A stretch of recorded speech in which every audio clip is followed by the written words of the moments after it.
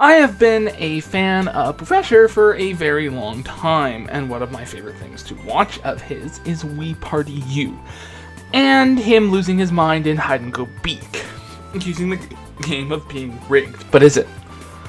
I've actually wondered this for a while, and after searching YouTube and Google, no one's answered this question. So I figured, since all my requirements for my BSc in math are now complete, and I'm bored, I'd give it a go.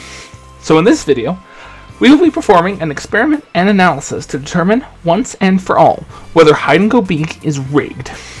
And, spoiler alert, the results are shocking.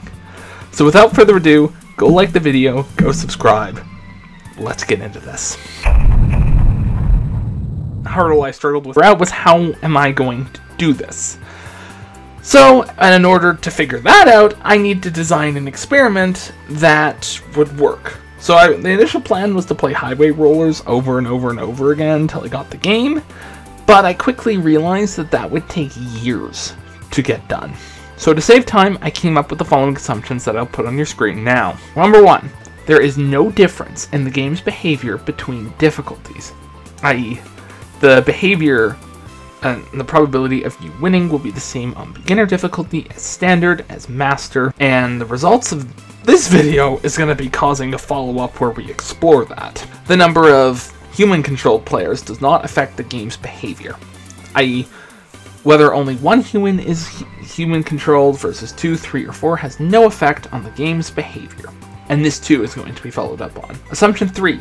Each game is an independent trial. That is, the outcome of the previous game has no effect on the outcome of the next. So if you win game 1, you're equally likely to win in game 2. Most critically, however, we are assuming that there is no difference in the game's behavior playing through the mini-game mode versus playing through a main game, i.e. the behavior the game displays through selection in highway rollers is the same as when it's selected in minigames. I needed to make these assumptions so that the experiment can go forward, and because time does not allow me to run a whole bunch of tests on the various difficulties, although this will happen eventually. With these assumptions in mind, I came up with my procedure that's designed to eliminate as many extraneous variables as possible. Basically, the goal was to make sure that whatever my results were, they would all be down to the game and not anything else. So step 1. Set the CPUs to standard difficulty and keep them the same throughout testing. Step 2. Play the minigame in the minigame selection. Step 3. Select the furthest left bush to hide behind. Shockingly, this was always the same kind of bush, so that was interesting, and eliminated a variable I was very worried about. Step 4. Record results, including whether the leftover bush got knocked over by the ostrich. Step 5, repeat steps 3 and 4 until 100 trials have been completed. With all that out of the way, it was time to figure out which test I was going to use. Now, I ended up searching through some of my old statistics textbooks to see which test made sense given what we know about the game and what we've assumed. And I ultimately settled on a chi-squared goodness of fit test, which is used to determine whether a categorical variable, which is what we have because you either come in first, second, third, or fourth, follows a theoretical distribution. In this case, because we're dealing with 4, in theory, equally likely possible outcomes, you would expect that in 100 trials, we would have 25 trials resulting in first place for the human-controlled player, 25 instances of second place, 25 instances of third, and 25 instances where we got last. The idea behind this is that in an infinite number of trials, if we were to continue to do this over and over and over again for the rest of time, you would expect the distribution of results that, in theory, look even. This concept is called expected value in statistics, and this is going to be the distribution that we test against. Now, all we need are our hypotheses and significance value before we can talk about the results. Now, for the hypotheses, we actually need 2. The null hypothesis, which is what we're going to try to reject, and the alternative hypothesis, which is what we're trying to prove. And in this case, our null hypothesis is, quote, Hide and Go Beak follows the hypothesized distribution. And our alternate hypothesis is, quote, Hide and Go Beak doesn't follow the hypothesized distribution. The goal is to reject the null hypothesis, and to do that, we're going to need a significance value. Now, a significance value is, in short, the threshold beyond which we can reject the null hypothesis. It's a bit more complex than that, but this also isn't a statistics video, so I'm not going to worry about it. Just know that if the values we calculate later are less than the significance value, we will reject the null. And if they are greater than or equal to our significance value, we will fail to reject the null hypothesis. Now, in this case, we're going to choose a significance value of 0.05, because it's a very standard pick in statistics, and outside of some niche situations, 0.05 is what you're going to use. Your stats profs and your math teachers will hopefully back me up on this. But with all that out of the way, let's get into the data. And let me tell you, what I found was shocking. This is the graph of results for each player, color-coded to their color on Wii Party U, with purple being the expected value for comparison. I've also put up a table with the raw numbers beside it so you can see them too. And the initial data in and of itself was fascinating. I had the majority of my results be in either first place or second place, while Yuriko had hers in either third or fourth. Meanwhile, Dylan's results almost exactly mirror the hypothetical distribution, which just isn't something you see very often in an experiment and is really cool. As for Juliet, I mean, her results aren't really anything to write home about. Nothing that shocked me. I also recorded how often the ostrich knocked over the unoccupied cover, and out of the 100 trials, 61 of them had this happen. Isn't going to play into anything, but thought it was interesting. Let's get into our set of calculations. In order to determine our whether our significant or p-values, which is what we're going to calculate, we need to perform 4 very quick calculations to get a test statistic. So we're going to use the following formula to determine that. X squared, or our test statistic, is equal to the summation. Basically, that's adding up all the various things of the observed value of each category. So in this case, because I got, because let's say Dylan got first 25 times.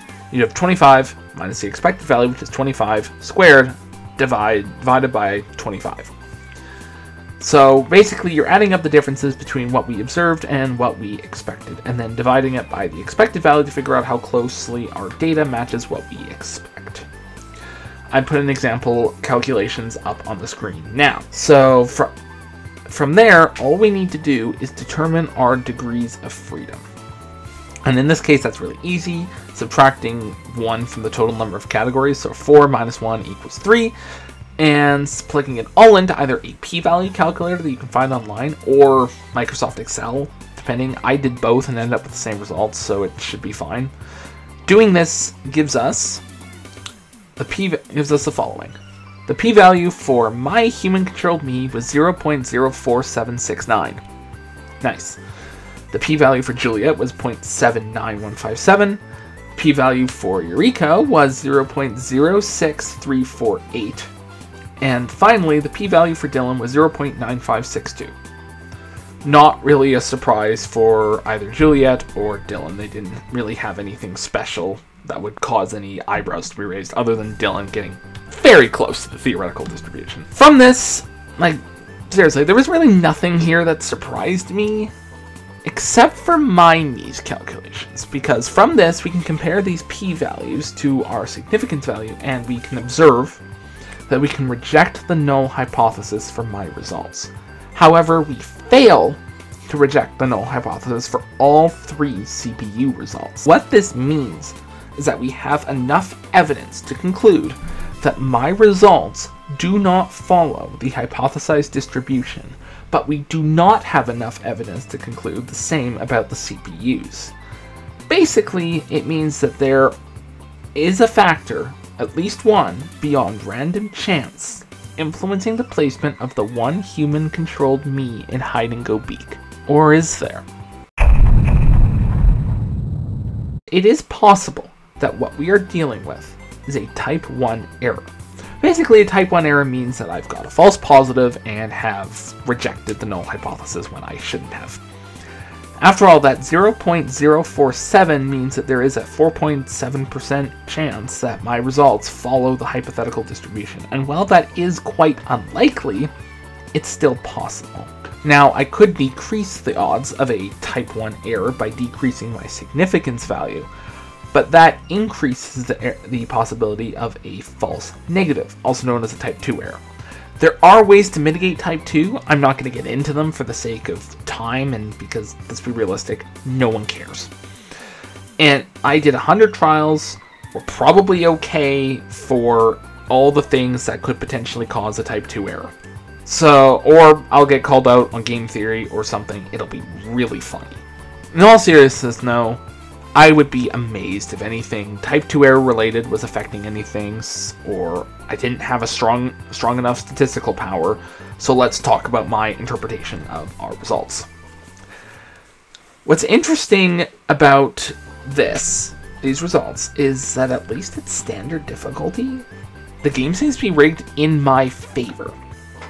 My theory here is that the game weights the odds depending on difficulty, and as the difficulty increases, your odds of winning decrease. But that once you have been decided, the CPUs just get decided randomly. But that is going to be a video for another day. Until then, thank you all very much for watching. And if you do find this stuff interesting, subscribe. I'll definitely be doing more research into this minigame, and I'm looking forward to sharing my findings with you. Until then, though, take care. I'll see you all in the next one. Goodbye.